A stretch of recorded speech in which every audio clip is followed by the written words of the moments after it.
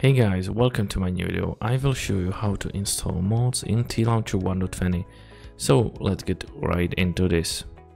Tlauncher 1.20 is finally out, and thanks to that I'm able to show you the mods guide for you. As you can see, I have 3 different files on the desktop, but that's completely fine. It always depends what mod you are currently using and what mod you want to install. Okay, so for me it's sodium, and for that we need fabric. In case you need forge, it's basically the same, just follow my rules. Okay, so first off, go to the Windows search bar and type in %, sorry, hit enter and go to that Minecraft folder and scroll down until you get to the mods folder. Okay, just take these 2 files and drop it in here. Go back and scroll down to versions, and we have to install the fabric. So double click on fabric installer, hit show snapshots and choose your version. So I'm sorry, you won't need to show snapshots because you will see 1.20 here. As soon as you are watching this video, 1.20 is out, so you don't have to do anything.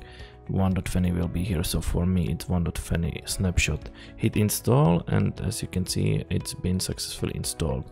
Now check versions folder if you have fabric loader 1.20. Yes, and it's here, so that means it's installed. Okay, we can close this, we can delete this, and let's get to Tlauncher. So again, the Windows search bar and type in Tlauncher, hit enter. Okay, wait a second until we are in the menu of Tlauncher, and then we have to choose our version, which is fabric loader 1.20, and hit enter the game.